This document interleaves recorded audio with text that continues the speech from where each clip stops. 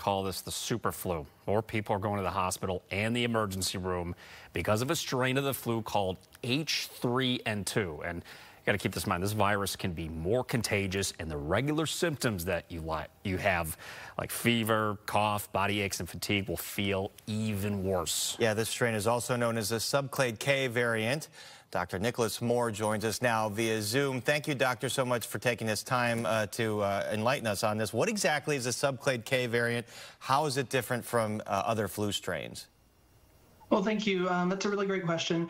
Just keep in mind, it is still influenza A virus, and there's a lot of different types of influenza A. Commonly, we see H1N1 or H3N2. And flus viruses, as they're replicating, kind of acquire and develop mutations. And that is really how this particular variant or subclade K came into existence.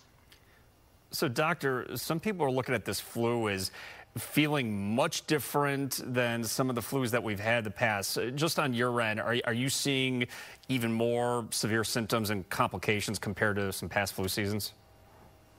So we aren't seeing any differences in terms of severe symptoms or complications yet. What we have been seeing, though, are more cases of influenza activity that have peaked more sooner in the typical respiratory season than normal.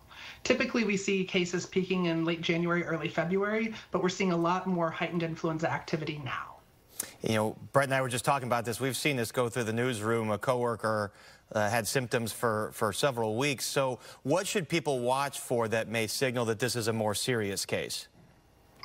You know, some of the symptoms of more severe influenza or in which complications can arise if you have symptoms that persist for more than 5 days, such as cough or worsening cough, or maybe a fever that defervesced or went away and has come back. Certainly if patients start to see or experience shortness of breath, chest pain, more persistent or unusual headaches, or changes in mental status, those can all be signs of more severe influenza infection. And Doc, you said something that really jumped out at me. You said that the typical flu usually peaks in the month of January, but we're seeing it right now. So what is this going to mean for the rest of the flu season? Are we going to be experiencing a much longer flu season than usual? It's possible that we'll see a more prolonged influenza season. We'll just have to kind of wait and see how it unfolds. But we do look to see what happens in the southern hemisphere, and they have still been reporting cases of influenza outside of their typical respiratory season. You know, there's a lot of folks that are very diligent about trying to protect themselves from exposure, but are there any practical steps you would recommend right now for children, for families, for older or infirm patients to reduce their risk of exposure? Absolutely. And it's the same things that your physician and other public health experts will recommend all the time. And I think it's really critical to do that, especially now around the holidays when we're doing lots of gatherings. So just always remember to wash your hands very frequently with soap and water or with an alcohol-based gel or hand sanitizer.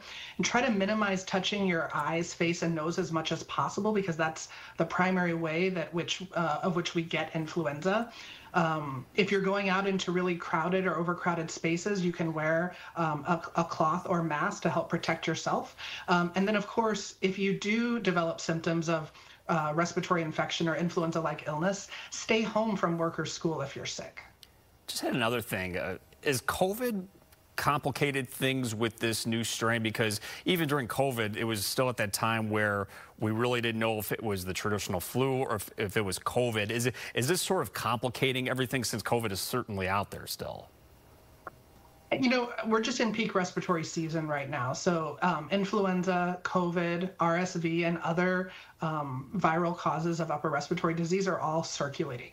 And really, you won't know unless you're tested by your physician, or if you do an over-the-counter or point-of-care test at home that can test for influenza or COVID. So it's really, yeah, it's really hard to know the difference sometimes. And we were just talking about this before we came back from break, but it is not too late to get the flu shot, is it? No, it's never too late to get the flu shot. All right, Dr. Moore, thank you so much for joining us and giving us that insight just to how everybody can protect themselves. Because, yeah, it's certainly going around, just we were talking about in our newsroom. So just everyone be safe out there.